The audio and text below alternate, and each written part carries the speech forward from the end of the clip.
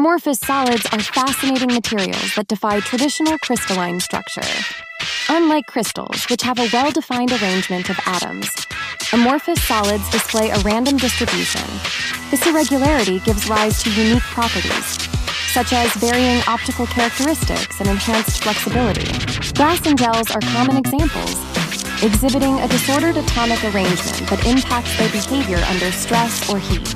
Unlike their crystalline counterparts, amorphous solids lack a definite melting point, transitioning gradually into a liquid state when heated. This characteristic makes them ideal for various applications, from optical devices to packaging materials. Their ability to absorb and retain energy contributes to their widespread use in technology and design.